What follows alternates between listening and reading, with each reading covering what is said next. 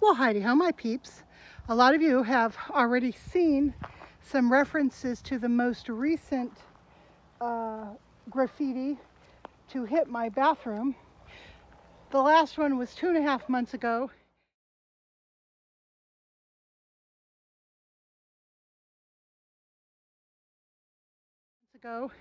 Entirely different set of fake, and these are definitely fake, gang tags. My money is on, like I said, a bunch of locals who have nothing better to do. So what am I doing? I'm doing this. I'm gonna graffiti the ever-living shit out of this building. There are my weapons of choice back there. This first side I decided to do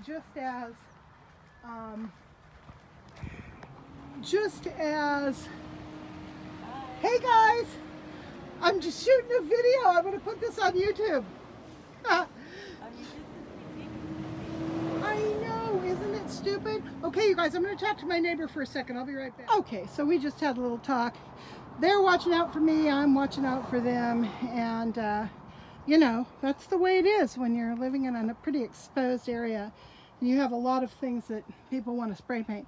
So anyway, that box of spray paint is going to find itself on this wall in a bunch of little circles that finally completely mesh.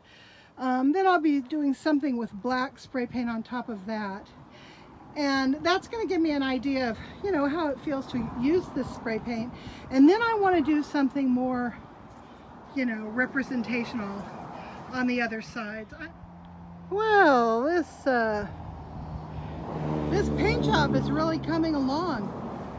Every one of those symbols means something, and none of it's good. Now, if you come over to this side, I ended up doing this on the dividing wall. Again, everything means something. But I want you to note that I left the paw print. Now I'm going to paint something like, I don't know, some saying around it. I'm not sure. Something to have with having to do with dogs, probably. And the door remains unfinished. I don't know what I'm going to do with it yet. I haven't gotten any inspiration. But head out here so we can take a better look. You can see it from this side. So I'm really, wow, I'm really digging this. I had no idea I was going to enjoy defacing property with spray paint quite so well. Look at that. I mean, doesn't that just scream Cheryl Coyote? I think it does. I think it does. Well, there we go. That's the, that is the picture, kind of blocked in a little bit. I've run out of some of those colors and I need a couple additional colors as well to get this thing finished up. So there you go. We'll see if I can't get it done by the end of the day. And there we go. I have all the colors laid in there. Starting on, I guess it's, I don't know if it's your left or right. Well, let's start with the long green thing at the very edge. That's a background for the goddess symbol that has yet to be painted in black. I've got my sunset, I've got my ocean. That salmon color thing with pink, that's going to be a face with lips. I've got clouds and flowers and then a little rainbow down in the corner. I think that's all I need to do. That is all of the color that needs to be laid in.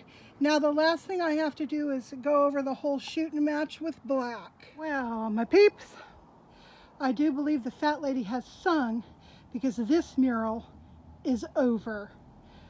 So, yeah, tell me what you think. I had fun with it. It's horribly sloppy, but you know, that's what you get for, that's all you get for $60 worth of spray paint and a couple of days to work in. I'm going to show you the other side. which you've already seen, but that's okay.